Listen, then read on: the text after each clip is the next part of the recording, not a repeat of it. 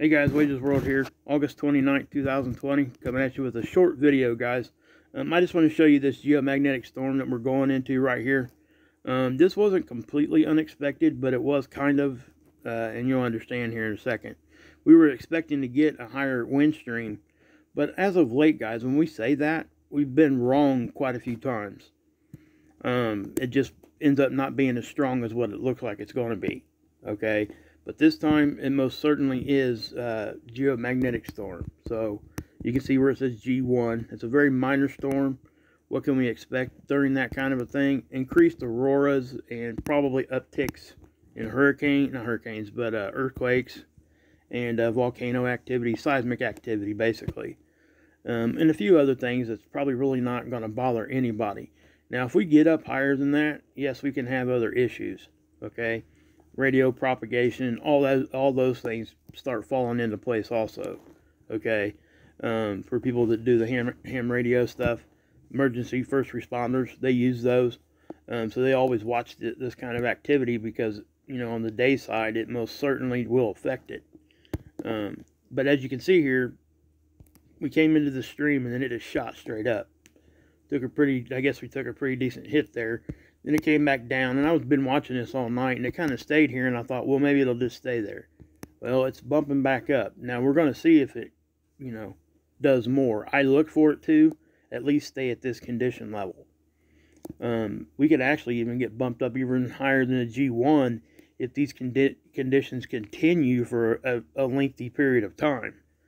And it's what it looks like that's what's going to happen, but it would still have to be a little bit more intense stuff to get us up into higher storm levels. You can see here the yellow is the velocity, the orange is the density. Nothing way out of bounds, okay? It is over 500 kilometers per second. Now that's significant because that's usually about the time we draw the line of what's normal and what's above normal conditions. Anything over 500 typically will give us some action, okay? This is the Enlil model, and it has moved up some here. And what we're looking at is a 300 to 700 range. What does that mean? Well, sometimes when we look at this thing, it's usually like 3 to 5, okay? Right now they've got it up to 700 because those are the conditions they're expecting us to experience, okay? And for quite some time. So right now we're about here in the timeline, and it tries to predict like 5 days out in front of us. Now I don't trust it out past a couple days because when it gets more data in it, it will update. So it looks like we're going to stay there for a minute, okay? So with that being said, we could get up into storm level again, even higher than a G1 if it does continue like this. There's no way to say 100% on anything, but it does look like we're in for some geomagnetic activity, at least for a few days. Aurora photographers are going to really love that. Okay, something that's kind of bothering me here, guys. This is Lasco C2. And you guys, in my last video, I showed you guys this. Okay, these are a couple CMEs that happened on the 27th. Now, I'm not sure exactly if these things are coming at us, and I'll show you what I'm talking about here in a second. I don't think this one especially isn't coming near us. This one may give us a glancing blow if it is firing kind of that way, because this is our point of view. You know, the Earth would be here with that satellite. It's not a side view here on this one. But something else I want to show you as of note is that sundiver. Okay, I mentioned it in my last video, but it's completed its trek to the sun. It is not in existence anymore. So yeah, I don't think that was any kind of shot of anything getting shot at the sun or anything like that. You know, we see this is a classic, you know, sundiver. There's really no question about this one. It's moving fast, and you can tell because the tail is long, and that means it's experiencing higher solar wind because it's getting closer to the sun, and it's moving faster, and we would expect it to move faster the closer it got to the sun. And guys, if you remember, you know, things slingshot around the sun, so that means it gets faster. Even our Parker SP probe the satellite they put out there to kiss the sun is what they said, it does that too. You can watch it. You see the track of it, it'll move slow, so it finally starts speeding up when it's in movement, and when it gets real close to the sun, you'll see it. I mean, it'll fling around. It's pretty fast. So the comets are the same thing. It's just a big ball of ice getting blown back. So in my opinion, that's no sort of shot at anything. It looks just like every other sun diver I've ever seen, pretty much. And it did show up on stereo A. But we got these right here, right guys? So we go to the next day, which is the 28th, and this is what we get. We get 2 hours of data. And it was first thing yesterday morning, and then we get nothing else after that. Now this is actually a third CME, because I seen it on SDO. And I'll show it to you here in a minute. But what bothers me is this is on the SOHO. And, you know, that satellite's out in front of the Earth also looking at the sun.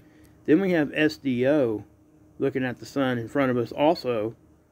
Both of those satellites, miles and miles apart from each other, they're not updating right now. Neither one of them.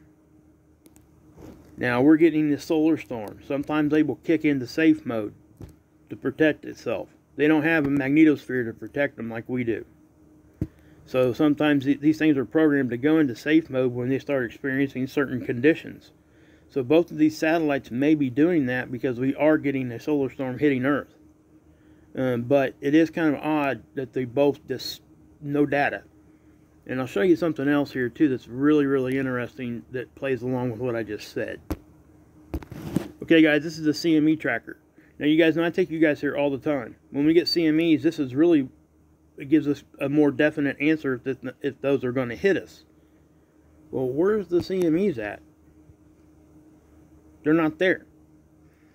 And this thing only updates when it sees a CME. So yesterday when I looked at this thing, it had a small CME from like the 23rd it was showing. And it was really, really weak. It looked like it was going to go south of us anyway. If we were going to experience any conditions from that, it would have been very, very minor, okay? But what's crazy is that updated on the 23rd.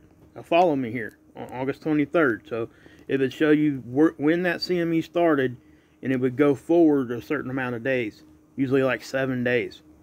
Because it tries to show you where that ends up in our inner solar system, okay? It's trying to predict what the conditions are going to be. Well, then why we're not seeing those CMEs, well, why did they post a time lapse that started on the 31st of July and goes to like the 9th or 10th of August? 2 weeks ago, guys. Just yesterday I looked at this and the starting point was on the 23rd of August. So why are they going backwards? It's really strange. At the same time that we're getting these bigger CMEs and a solar storm, and 2 other satellites are now not updating. Too much to be a coincidence, guys. My opinion, but that's what I'm going to say. Because it is. I can't tell you exactly what's going on. My guess is something's there that they don't really want us to see. Or, you know, freak out about or whatever else. And I ain't trying to scare nobody, but that is very, very odd.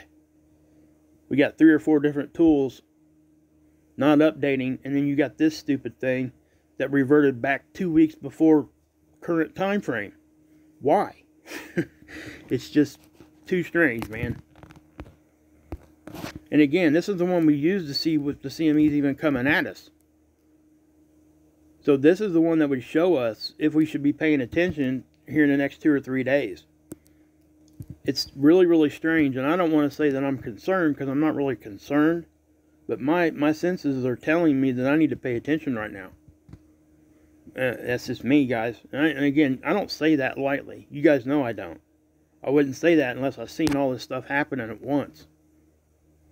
So we really just going to have to pay attention here for the next few days or whatever's going on. Hopefully this thing will update and we'll get a more precise direction of those CMEs.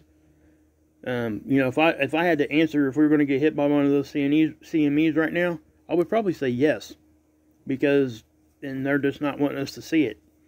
It could be big enough or more dense enough that we could have like electrical issues or something. I don't know. But I'm not saying that that's going to happen.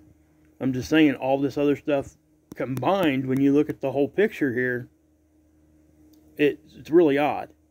But like I said, I want to reiterate that those two satellites, SOHO and SDO, are out in front of us. Okay? So it's experiencing pretty much the same conditions as Earth. But it don't have the protection of the magnetosphere like we do. So they do go into safe mode. So that could be what's going on. I want to make sure that everybody understands that. But all this stuff wrapping up in together, it definitely, we're going to have to watch it. Okay, guys, geoelectric field model is showing that solar storm. Okay, this is what we would expect to see during the solar storm. Nothing crazy, but it is increased activity. And you're going to notice that it does get more bright at the top, and that's what we would expect to see, because a lot of that energy does come in through the poles, and you can see it creep down. So, you know, it's also kind of shows you in a roundabout way why we get auroras up there. It's basically showing you kind of the same thing. So if it gets really, really intense down this way, they could see auroras down that far. You know, it's not unheard of, right? It happens a few times a year usually. They call it getting down into mid-latitudes because it's closer to the equator. But typically we don't see auroras unless we're getting a pretty decent shot of solar wind, you know, to bring the auroras down to mid-latitudes. Or a CME or a solar flare or something like that, I guess, could help cause it too. Okay, guys, just to show you what I'm talking about being on two different satellites and not updating, let me show you this, okay? What I'm going to do is, if you look up here, that's SDO, right? This one's SOHO. Where are they located? Well, they are located, if the Earth is here, SDO is kind of here, and SOHO would be kind of over here. Alright, so they're out in front of us, so they're going to experience basically the same space weather conditions. But what's interesting is, like I just said, this thing hasn't updated since the end of the day on the 28th. So it's now 9-10 hours no data on SOHO. It actually goes back even further if you go look at seeds, but this was showing some data during the 28th, but seeds wasn't. Now this here is SOHO, and that is the most recent we get from SOHO. Or SDO, I'm sorry. It'll go to the 28th here, and it'll just stall out, nothing. Okay, see that? They both end about the same time frame. We get no data right about the same time. I'm going to pause that, bring this over to the end of the time lapse, and bring that up. So this stopped. See, this is crazy. This stopped at 22:58 UTC. This stopped at 22:30.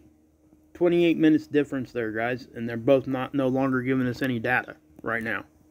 So that it could be the solar storm, okay? I'm not saying that it's not. But at the same time, man, you know, we should be able to, you know, you would think they should be able to get the data during a solar storm. That's the whole purpose of them being out there. So this is that third CME I showed you guys over there on seeds, that we seen just the beginning of it, and then they cut it. No data after that. Let me show it to you here. I'm gonna back it up. Now watch over here.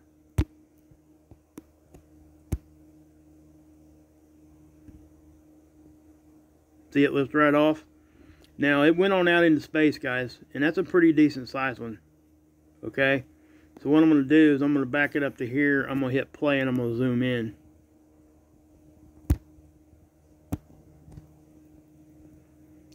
And watch it. Here it comes. Okay, so that's all we get, man, and it's unfortunate that it's like that, because you know, I really wish that didn't happen, because we could see a lot more if they would just update the stupid thing. And they're not. And again, it could be the space weather conditions causing that stuff, guys. I'm not saying that it can't, but all that stuff wrapped up together, especially with the CME tracker not doing anything, doing that weird thing. I might not have even said anything unless I seen that, because that's just so strange. Like, we don't see it ever do that. And with all the stuff going on, you know, have to wonder. So we're going to take a look at what this thing's doing to our magnetosphere, okay? Again, the sun's off to the right on this one.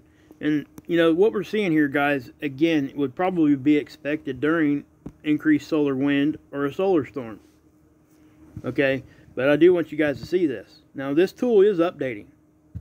So I have to say that. That is kind of a checkbox for a pro. Okay? It's not a con. So at least one of these are showing something. Okay?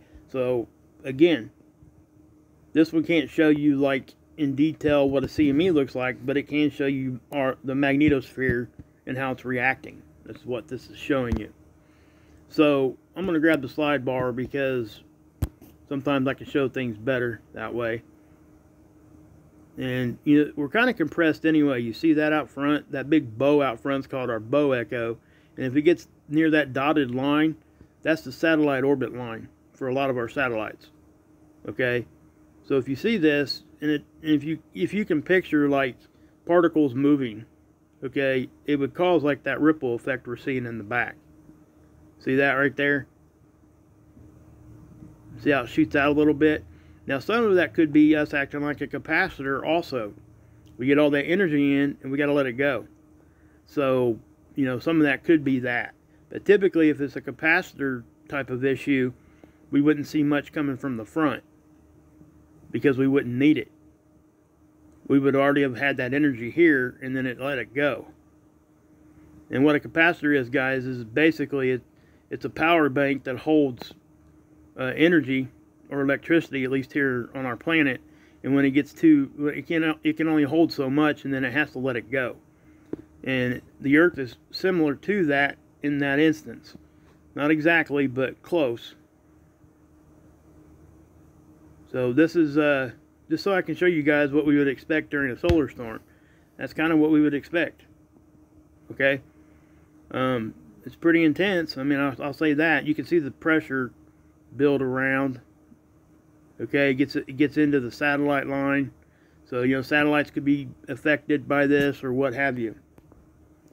But yeah, guys, I'm going to go ahead and end the video here. You know, the Schumann resonance isn't doing much right now. I haven't seen it do anything here for a few days. So, yeah.